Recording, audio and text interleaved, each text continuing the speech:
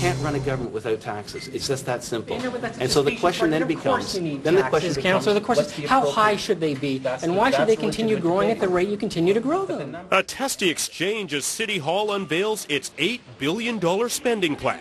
And this year, all new tax hikes and all new spending is focused on dealing with the recession.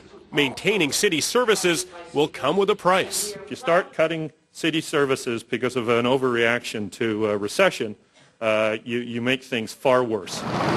The city is bracing for a huge spike in welfare demands as jobs continue to bleed. That's why homeowners will see their property taxes raised 4%.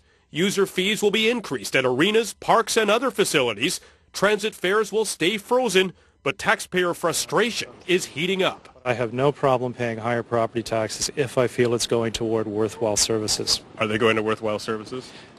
At the moment, it doesn't appear so. This means an average home assessed at $387,000 will pay $89 more a year. A $500,000 home, $115. A $600,000 home, $138, and it goes on.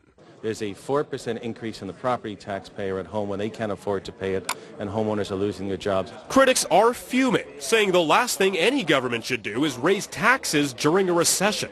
I think the financial thinking around here is out to lunch, and the mayor's at the head of it. And as I said before, it's great to have a social conscience, but it's got to be balanced off with fiscal responsibility, and that just doesn't happen around here. Other governments' budget have been cutting taxes. Why is it a good time now to raise taxes? Cities can't run deficits. Municipal governments can't run a deficit. People want their services. We have to keep their services going. We have to keep building a city. We have to invest in people and our environment. And to do that, you need to pay a little bit more.